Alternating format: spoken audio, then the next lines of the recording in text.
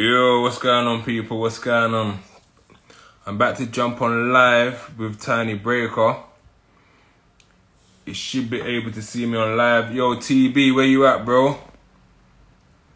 How can I see this? So, looking for TB. TB, where you at?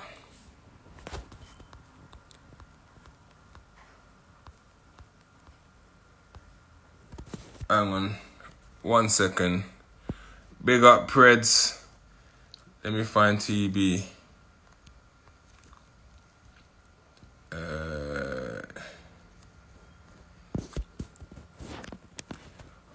Big up Abdul from Nigeria. I'm about to jump on live right now with someone that's in Nigeria right now, Abdul. I appreciate it, man. TB, can you see that? Don't know if he's on here right now. I'm about to jump on live with TB.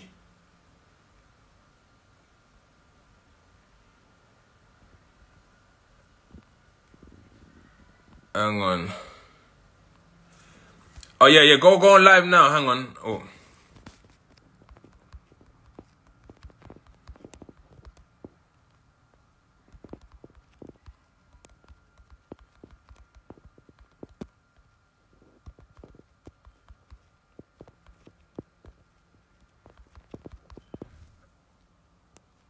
Alright, so I should be... Oh, there, he's there now. He's there.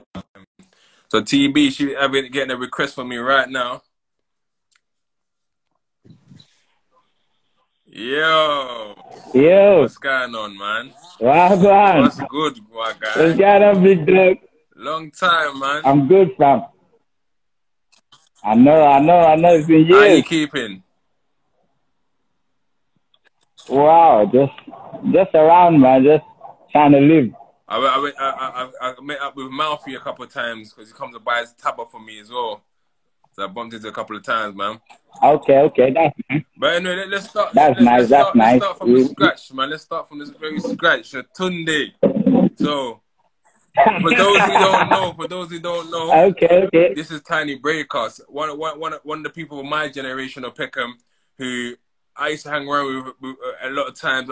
There's a few issues that happened that made people go their separate ways. But from the very beginning, I need you to start with... Sure. When did you first come to Britain and what area did you grow up in? I first came to Britain like 2000. Mm-hmm. So, and I was living in Elephant Castle, Rockingham Estate. So I kind of grew up there. And what school did you go to? Woolworth. Woolworth, yeah. So you was all Clamping and as well. I think it's known as Woolworth. I think it's known as Woolworth Academy now or something. Yeah. I'm not sure. So when did you become Tiny Breaker? When did that happen? Because when was that transition? Because that kind of the transition kind of happened when I started school. Yeah. So from school, like my school was in around that Oak Kent Road side. You know, it's not very far from Peckham. You understand? Hello? Oh, the connection's gone a little. Hello? It might even be me, man.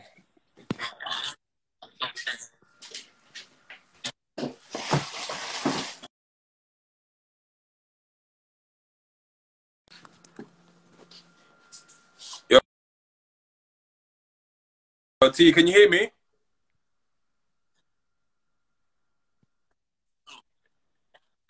Yeah, it might be my network as well. My network's normally bad around here. But yeah, so repeat that again, please, because we missed the last minute there.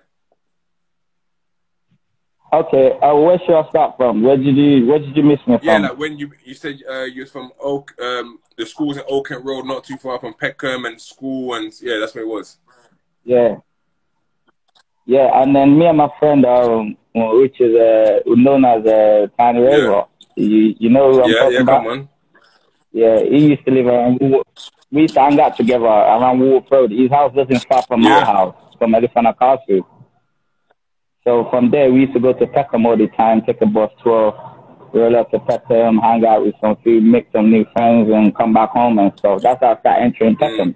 So who made you Tiny Breaker? Was it younger Breaker or older Breaker? It was actually older Breaker. You know, we went to the same school. Okay, yeah. So he went to Woolworths as well. So we kind of met up in school.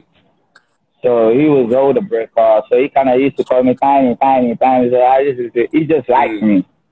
So he just like, I used to like this guy's swag, everything. Do I used to roll in school? Do I used to carry myself? So he just took a little interest and said, you could be Tiny Breaker. I was like, that's cool. You know when you're young and that, like, those times getting a graph tag name was very, very important those times, 100%. So I just felt like, so I just felt like Tiny Breaker would be a nice one to choose, And then from then on, I guess when I first met you, it was Woolly Road, McDonald's, Pound Up. That's what we used to do, Pound Up. And then eventually... Yes, and eventually you guys all started coming outside my school where me and Ryan started the Pound Up sessions over there. So that was a big part of my life. Pound Up was a big... it was a game that kept everybody together and kept us entertained. We was bored. We didn't have nothing to play with. So just making a little change out of each other was kind of the jokes out there. So when I guess the criminality side of it, because at the beginning we're sort of young, we're hanging around, but when did the criminality side of it start for you in terms of maybe selling drugs and crime, and when did it start for you? Oh, I'll just say maybe when I started to make a lot of friends, and then you start growing up, and then you just wanted money, and so you started thinking, well, how would I get this? How would I get this? How would I get that? So, and then for you to think like, I need this, I need that, I need this, you start thinking criminality. You start thinking very different shit to do just to get the money. So, and then you're on the street, and we're on the street, and there's a lot of ways that we're seeing as a very young kid, and you're thinking, wow, I can make money like this, I can make money like this, I can make money like that. I just felt like I just needed to choose one. And what was the angle that you decided to do? Which was dealing. I was just selling drugs. And how was that for your family at the time? Were they sort of like, Tunde, what are you doing now? Most of the time they didn't even know about it. I won't lie to you. They couldn't even know about it, man. I was doing it behind their back and shit, man. So there came to a point that I guess the criminality sort of grew, and then there's a point. No, my family is totally against all that crime life, man. So when you first got arrested, how did your parents sort of deal with that when you first got arrested? I got beat up in the station in front of officers and shit. That's how mad my family was. Crazy. I remember. Even the officers was even begging. Remember this properly, but I'm not sure if my memory's messing up with me or if it happened. I remember one time being with you on a bus late night, like 3 or 4 o'clock in the morning. Was that you? We come back from a rave. Oh, the reception's going. Did you hear that? Yeah, every time. Yes, I can hear that. It's every time I'm trying to receive a call. The network is breaking up. But yeah, what I was saying, there's a time, I think it was you, don't quote me, but we must have come back from a rave about 4 or 5 o'clock in the morning. It was in a bus together. Do you remember that? Okay. I don't remember that. We went to a lot of house raves, house club, house parties. As I started speaking, I just remember there's one time I think me and you jumped on a bus or something at like 4 or 5 o'clock in the morning. I don't know. That memory just came to me. But what ended up happening? Then you ended up going to jail. What did you go to jail for? I went to jail for. They said it was a robbery, but to me, I didn't look at it as a robbery, right? You understand? Because at the end of the day, I was just trying to collect my money back for the drug I sold the guy. You understand? So, but the guy turned the story on us and said, we wanted to rob him. So that's how I ended up going to jail. And then in the process of the argument in the house and that. No, go ahead. And I said that in the process of the whole commotion, the guy the guy ended up getting shot because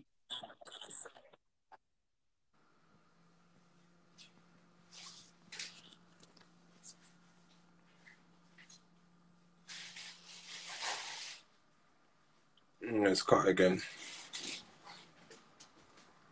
Are you on the Virgin one? No, I'm just on my one. Oh, yeah. Okay, so hello, sorry for the network. yeah, Sorry sorry. for the Say that again. network. Say that again because it cut, please. Sorry for the network. I'm confused. I have some few friends just coming in from the background. Those are some of the few friends I Big hang out with. yourselves up, man. Okay. Just big yourself up. Yeah. Yeah. So So you said the what guy. you say, my G? You said the guy got shot. Yeah, he got shot in his groin. Yeah. So what was the So actual charge in the basically, end? the actual charge was actually firearm with intent to endanger life, Okay. robbery, and firearm. Possession of a firearm. And how long did you get? I got all in total. I got 9 years, the longest. Wrong 9 years. wrong concurrent. Okay. Yeah. So how was it when you actually went to prison then? Because I remember I see you in Feltham at the time. Was in Feltham together. How was it you going to prison for the first time? How did it make you feel? Yes. It was at first the reality didn't sink in, but then when I was actually first at remanded, so I thought like I still have opportunity to coming out or not. But getting remanded, but after the trial and everything, then they now content that look, you are now in jail fully. You know, those times when I was in remand, it would feel like a plaything, like maybe I'll be here for a little while and come out. But after getting found guilty, then I knew that, wow, like really something. That's when I knew that I was now in jail, bro. So, how did you spend your time in there? How did you keep yourself focused? And did you get support? Did you feel quite a lot? There's this big discussion going on at the moment that when people go to prison, they feel like their friends don't or family don't really support them. And my argument was like, you know what? Why should they support us? But at the same time, if you was riding and rolling with people, you kind of expect them to help you. So did you feel you had that support on the inside? Yeah. Oh, I had a lot of support with family, friends. I was really one of the lucky ones that really had a lot of support. Like people really, that nobody left me alone. I was alone, but I was still communicating with people outside. So which kept me going. I hear that. So and I you guess know, every time I get yes, so one of the things that the toughest part of being in prison, which I found, was when we lose our loved ones. So I lost people that are close to me, like Nerves, Javari, and obviously with you, Depot. That was like your right hand man all the time. And how did you feel when you heard that? Yes. See, hearing that you lost a friend in jail is one of the painest stuff ever. You know, I sat there and I was just thinking, like, I'm never gonna see this person again. Like, you know, and being in jail, not able to even go to attend the funeral or do anything. It was really sad, man. You know, I couldn't even take a last moment of him. I couldn't see a last moment of him. You know, I remember when he came to visit me before he died and stuff. You know, it was very sad. Yeah, Depot's a good one, man. He's definitely a good one, and that's I guess the consequences, of the life that we live, I guess, as well, that comes with it, and also going to jail and so on. Yes. You know, some people even say we were quite lucky going to jail because we could have rather been dead on the street as well. 100%. Those things going. I don't know. Those things going on at the time, and as you're aware, like there's issues with my brother. Yeah, my brother with you guys as well. And it's so great that we can sort of all look back and reconcile and go, right, you know what? We could have actually been killing friends. But now we can look back and say, come on. Yes, we was. That's what we was end up doing. That's what we was end up doing. Not knowing what we was doing was even wrong. But nobody can see it. It's like we was all blinded. you know, it's like we was all blinded by the moment, but we didn't know what exactly was going on. Like everything was just happening so quick, so rapidly. You know, it's quite sad. It's quite sad. You know, sometimes when I look back at it now, it's quite sad. And obviously, once you was released, they sent you back to Nigeria. How was that for you in terms of like the transition, having to accustom yourself? That was another. That was like getting punished twice. You know, after when I was in jail, and I felt like, well, right now I'm in jail. Let me try to better off my life.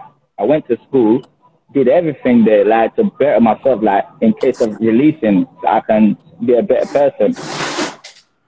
And then after going through all that, and then finding out later that I'm not going to get released to the society again, like I'm gonna have to go back home to Nigeria where I grew up as a little kid. I don't even know nothing about the country again. I don't have no memory of the place anymore. Like I'm like when I first got to the airport here, I was like a stranger. I didn't know nowhere. No, I hear that. So and how was it? So it was another punishment on its own. And has your family now being supportive, and you made your family over there now? You got friends there. You're getting yourself back together. Yes. Oh yes, I'm doing some. I've learned some trade and stuff, doing engineering and stuff, just to keep myself busy. And I have a football team as well over here, which keeps me going. You know, so I'm always trying to get into the Nigerian League Football League, but it's very harder than, you know, you get more supporters over there. But over here, you have to support yourself, your career. So it's more harder for me to make it as a footballer here. But I still have a club, a local club, but we don't get paid, but we support ourselves. And how are like your old friends? Do they still check in? Do they still like send money and things like that? Because it's difficult sometimes. Yes. You know, a lot of people is going through different phases. So you can't expect anybody to do for you. You have to go out and do it yourself. But if you ask your friend for a favor and he does it, all is well. But if he doesn't, you gotta understand that he doesn't have, because we believe we don't come from a selfish background. We've all seen money as a very young kid, you know. So everybody's just trying to survive. No, 100%. Because like, you know, for example, Kilo got deported as well. Slugs got deported as well. Even Older Breaker. So I didn't send Kilo money the other day as well. So it's hard. And what I try to explain is that we all go through things because we got our own families here. We've got to pay bills. We've got to pay costs. So it's difficult. But as long as you still get the support and the friendship is still there, that's the main thing, man. So what, to finish off, what word of advice would you give to the young youth of today living in London? Oh, man, stay away from violence, man. You know, if you want to go make money, go make money. Just stick to making money. But violence, man.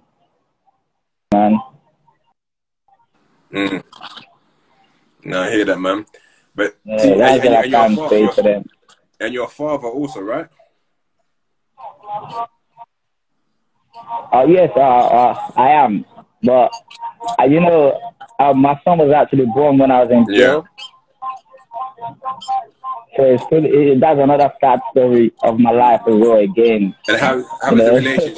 You know, I think a lot. It makes me. The relationship is good. We talk on the phone all the time. He used to come and visit me. So we have a bond, but we've not spent that quality time together because of distance and time. But TB, it's great for me to speak with you, man. And as I've been doing this interview with different Peckham people, you're one of the names that everyone's saying, get TB. That's why I reached out. I said, I need to get TB on here, man. Bro, like, you got legendary status. Seriously, I'm really happy to. Thanks so much, man. You know, I really appreciate. Miss everybody, no homo. I miss the whole hand, miss everything, no homo. I love Peckham, man. I appreciate it, bro. Big yourself up, man. Yeah, and take care, man.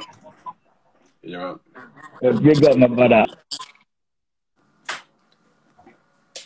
All right, guys. Thank you very much.